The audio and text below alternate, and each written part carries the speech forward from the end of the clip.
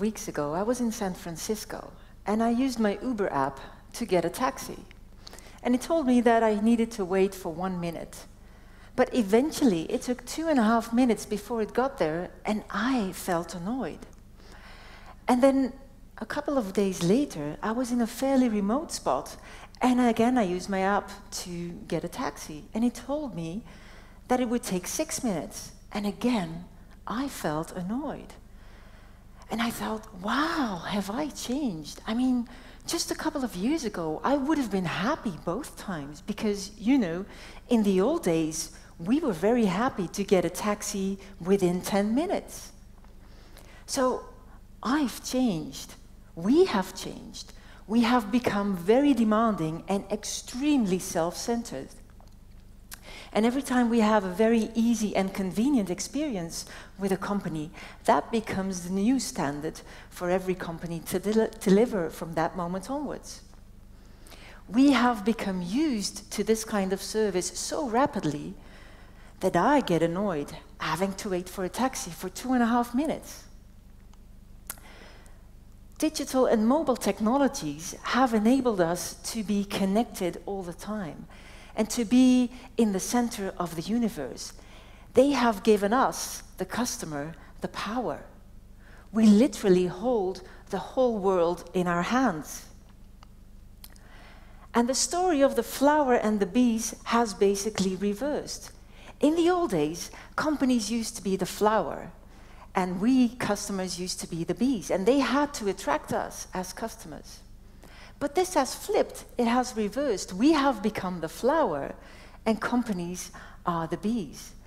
And we decide when they get in and under what conditions. Not too soon, not too late, not too frequently, and with the right message. We have literally gained the power. We have become the center of the world. And the biggest metaphor for this is, of course, the selfie.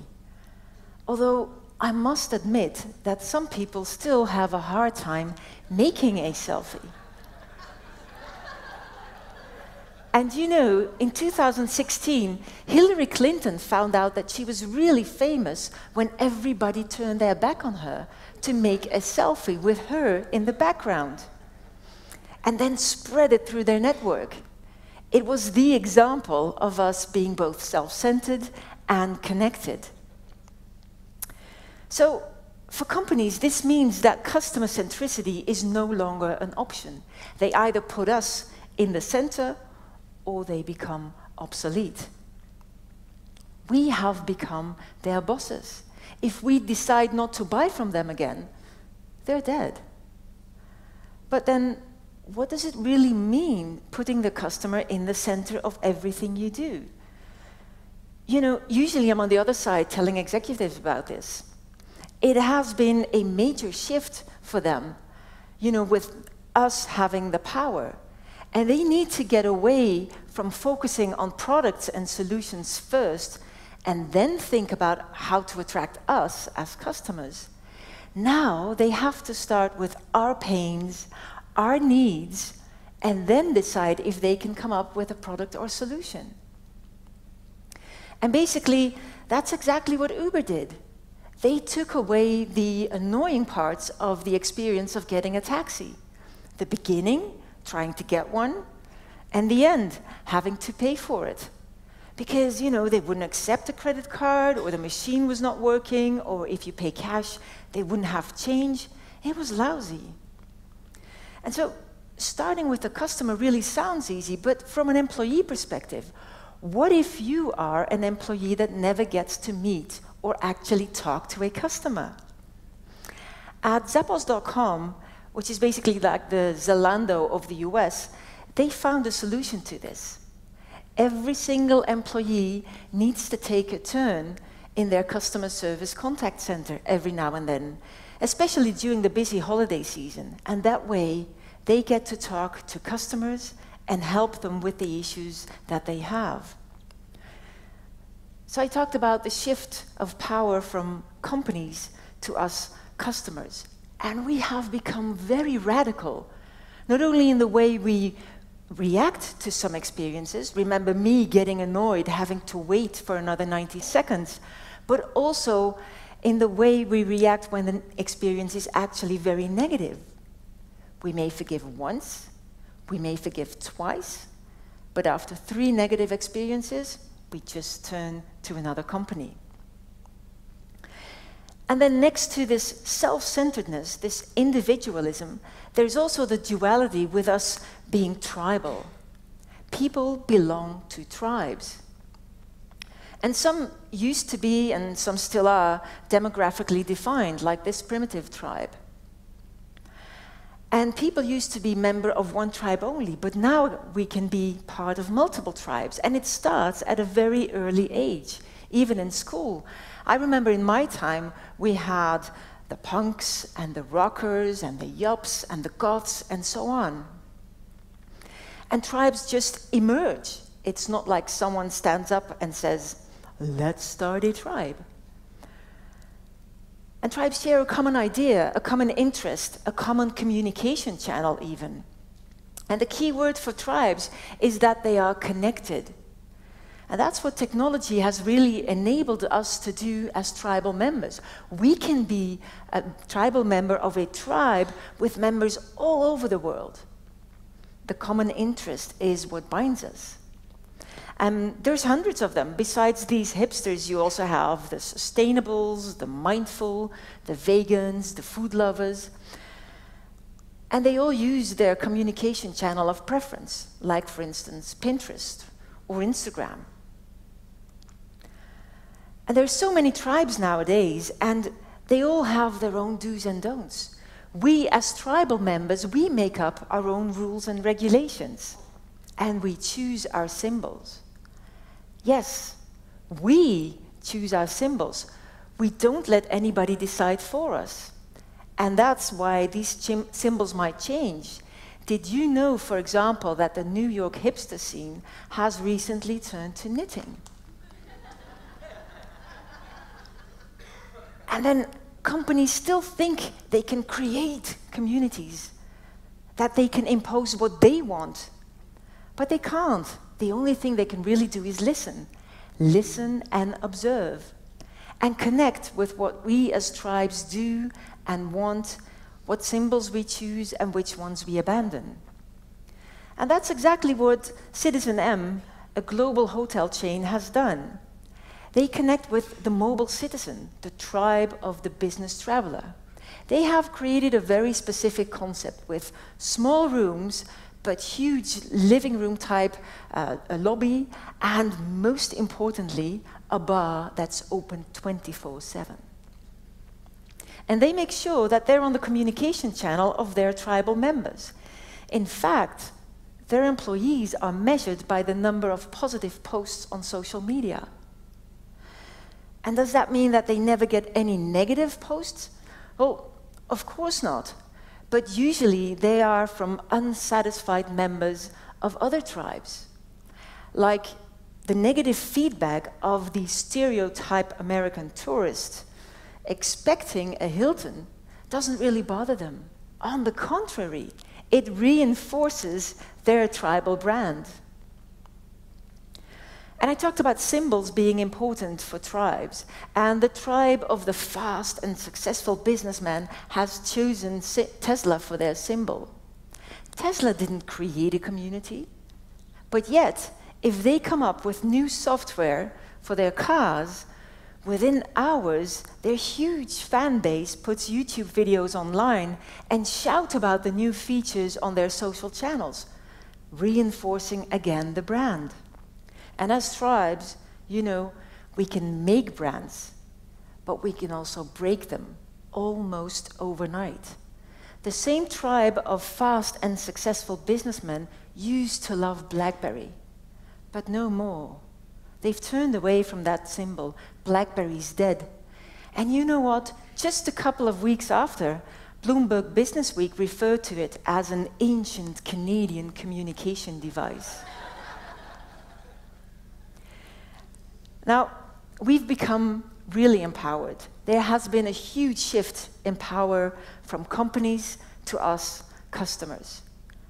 But whether we act as individuals or tribal members, We are always emotional human beings. Yes, we tend to use our rational brain to justify our choices, yet we do decide emotionally. And once companies start to get this, they realize that it's no longer about business to business or business to consumer, but that it has become human to human all the way. People to business with people. So we want companies to focus on us, customers, as human beings. And as a human being, we have 5 basic emotions, which were laid out beautifully in the Pixar movie Inside Out. 5 basic emotions, 4 of which are negative and 1 is positive. And we try to avoid these negative emotions as much as possible. And you know, they mostly surface when companies mess up with processes and procedures. And so to avoid negative emotions, they should automate to the max. And that's where technology really plays a big role, like, for example, with Uber. And then avoiding these 4 negative emotions means that we focus on the 1 positive emotion, which is joy. We always look to maximize joy. And you know, joy can only be evoked by humans. Robots can't do that, nor can any other type of technology, at least not yet. The human connection is the one to create joy. And now, we don't like to focus, and we don't focus on products or solutions. These days, it is all about sex. Mind you, it is with a C, and it stands for customer experience. And it goes hand in hand with the other type of sex, customer expectations. We have joy, we experience joy as soon as our expectations are met or even slightly exceeded. So what should good sex be like? It should be fast, easy, fun, and simple. Mind you, I'm still talking about customer experience, right? And it should be fast. Why? Because we have become the 5 seconds generation. We want everything, and we want it now. And yet, every Monday at noon, I experience this at the supermarket near the office. They're stealing my time big time, and I hate it. And so that's exactly what Amazon Go is trying to focus on and to take away. You can just walk in, you get recognized by your smartphone, you pick your groceries, and you walk back out. That's their slogan, just walk out. And by the time you hit the curb, your account has been settled. Now, I must admit that because of curiosity and eagerness to find out about this experience, this is what happened when they first opened. Huge lines outside on the streets. And then next to being fast, it should also be easy. That's what Alipay is enabling people. Just pay by smiling. And then add a little fun factor to it as well. I love this one. Come in and try the worst salad one woman on TripAdvisor ever had in her life. You're dying to go in, aren't you? And then finally, it should also be simple. And simple is about the interface. Make it simple to use. The Amazon Dash button is a perfect example. You just press, and within 3 hours, the product is delivered to your doorstep. How easy can it get? But then Generation Z doesn't want to be overwhelmed by choices either. They want you to make it simple for them. And that's exactly what Morioka Shoten, a bookstore in Tokyo, is doing. It's a single room, and they sell copies of a single book. They change the book every week. And the owner and the customers, they love it. So fast, easy, fun, and simple. Every experience needs to be like that. It has become the new norm. And companies are on the verge of big change. They have to put the customers and the tribes in the center of everything they do. And they should be using technology to the max to make it as personal as possible. These days, it's all about personalization and anticipation. Research by Salesforce.com has proven that half of the consumers and 75% of business buyers expect companies to make relevant suggestions to anticipate their needs before they reach out. So it needs to be personal and tailored and relevant. That's a challenge. Because, at the same time, companies can't overstep this invisible line of us feeling manipulated. And that's exactly what Facebook and Cambridge Analytica did. So companies need to focus on us, both as individuals and as tribal members. And this may sound like a duality, yet they need to deal with it. I, for example, being the member of a mindful tribe, I am much more purpose-driven than I am profit-driven. And with the next gens, this tendency is growing. We will be witnessing the killing fields of retail in the next couple of years. Companies will radically need to shift their focus from driving profit to aligning to our purpose. Big data, artificial intelligence, and robotizations will be their major tooling to both capture and anticipate our need.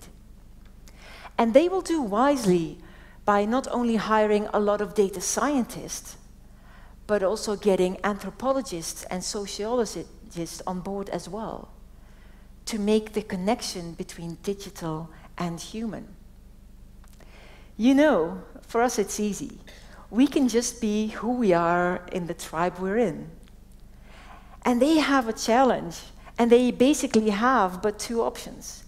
They can either sit down and do nothing and join the killing field soon, I'm afraid, or they can put extreme effort into three things: getting to know us as customers, getting to know us as tribe members, and finding out what our purpose in life is, to eventually deliver to us, the Homo futuris, the wow experience we are all looking for.